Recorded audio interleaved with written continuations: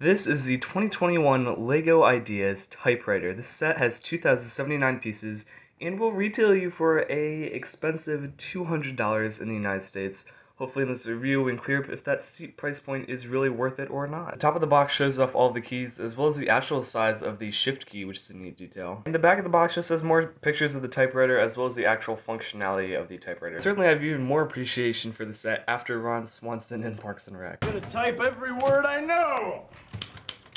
Rectangle! America! Megaphone!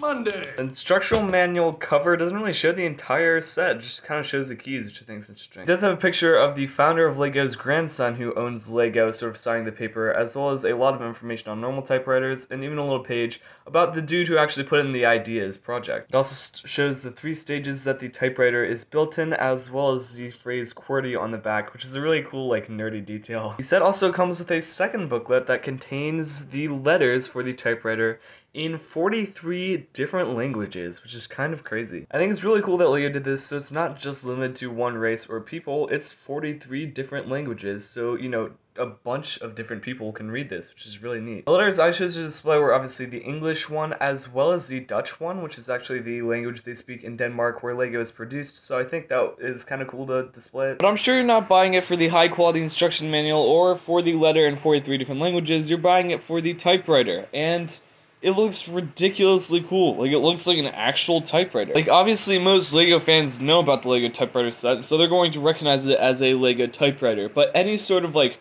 old person or person that's not really into LEGO, I don't think they're going to say, like, oh yeah, this is definitely LEGO. Like, it actually does a convincing job of looking like an actual typewriter. It's one of the most lifelike looking sets that you can get on the shelves, in my opinion. It does not look like LEGO. On the bottom of the keys, there is a small system sticker. There's only 2 stickers in the set. I'll get to the second one later, but it does look pretty good. There are, in fact, including the spacebar, 33 actually operational keys that you can press down to reveal a function that I will show later. And very thankfully, these are all prints. None of these are stickers, so I was really worried when the set got revealed back in 2021 that these would all be stickers, but thankfully they're 100% prints and they look really sharp. Like, they did a really good job with the keys. Like, I think they look really cool. Building the keys, however, was incredibly tedious as you had to build these Technic pins over and over again, and then you had to carefully line them all up, and you can't make any mistakes or basically the whole build's ruined.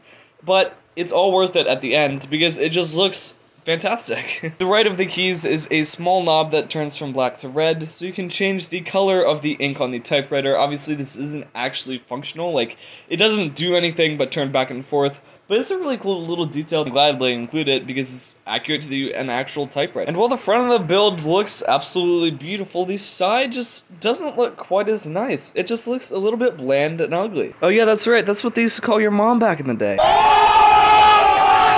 I don't know why I made that joke, don't cancel me. Don't get me wrong, I think the way they sort of curved the edges off is really clever and neat. The edges of the set, it just looks kind of dull. There's not too much going on there. There's also these 3 brown Technic axles which help sort of hold in the keyboard to the actual part of the typewriter, and while it does obviously serve an important role, it just doesn't look very good at all. I do also like how that back of it looks, where they have a bunch of these little tile pieces that you stacked on top of each other, which looks neat. There's also a silver sticker on the back of the carriage that says NGUOYD, which stands for Never Give Up on Your Dreams, which is something that not a lot of people would actually recognize. It's a cool little Easter egg. Parts of the carriage have drum lacquered silver pieces, which are a lot more expensive for LEGO to produce, but they look absolutely excellent. Like, they're really shiny and high quality. There's also a crank attached to the carriage that you can move up and down, which is obviously accurate to the actual typewriter.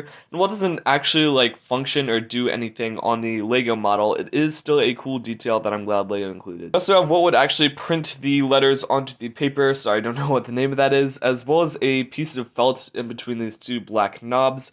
And while it doesn't actually function, that part of it, it's obviously very accurate to the actual typewriter. It also has more of the silver pieces that make up the spokes here, and while they look really good, they get bent out of place super easily, and it's very hard to actually get them like the way they're supposed to look. Don't get me wrong, when you have them all lined up, they look really cool. It's just hard to kind of get them all in place and lined up properly, and they just end up looking a little bit wonky if you don't have them in place. And it's just very fragile and hard to kind of like keep track of because it's always kind of like moving and sliding, and you always have to adjust it, which isn't super fun. The other flaw with the set is after plenty of use, the keys start to just kind of get crooked, and you have to be careful and kind of adjust them, otherwise they do tend to get bent out of place pretty easily. There is in fact a way that we can feed the letter into the actual typewriter and then print it out like it's actually typing. What you have to do is turn the paper upside down and then sort of put it into the top of there, and then you can use the crank to sort of feed it in, and it will sort of print out the other end, and so you can slowly adjust it to where you want to print the lines. And I do actually like displaying it with the paper in the typewriter,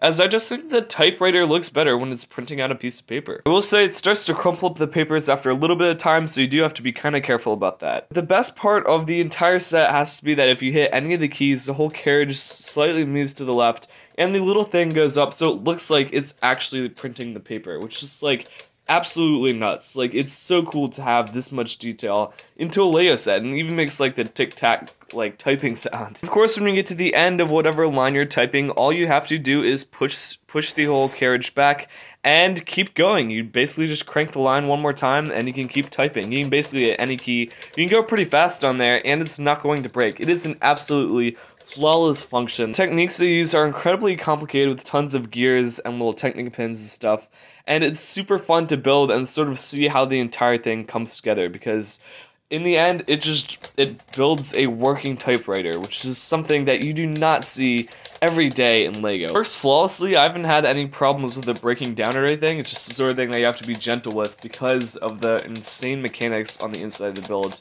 But it ends up working really, really well, and I'm sure it's going to impress any sort of old person that owned a typewriter. Now that we've cleared up that the typewriter is an incredibly epic functional set, how does it kind of compare to another $200 Lego set? They are, in fact, both the exact same width at only 32 studs long, but the typewriter is obviously a lot shorter than the police station. Then again, the typewriter is an incredibly complicated play function, while the police station is just a building. The typewriter also has expensive to produce silver pieces, a fair amount of them, while the police station is basically a bunch of tan small pieces. I think it remains up to the individual to decide which one is a better price. They're both $200 and I really don't think you can go wrong with either of them. Just know that one is a functioning typewriter and one is a stationary building. They're both really good, but I don't think one is a better price than the other. At the end of the day, should you buy the Lego Ideas typewriter set, I would have to go ahead and say heck yes, go for it, of course. From the exclusive printed keys to the silver chrome pieces that make up the body to the actual function of it, where it sort of like prints out a piece of paper, this set is completely unique and unlike any other Lego set that you can get right now. $200 is a lot of money to spend on a Lego set this size, but you have to know that a lot of it is silver chrome pieces, and a lot of it also goes into the functionality of a working Lego typewriter. So at the end of the day, even though it is a fair amount of money for a smaller than the police station model, I do think it is a good price. Now let me know your thoughts on this set in the comments below, and stay tuned because I do have a video coming soon about the James Bond figure leak, which I'm super excited about. Thank you guys for watching. The Cebu Productions signing off for now. Make sure to like and subscribe if you'd like to stay up to date with my latest content. Stay safe out there, guys. Peace out.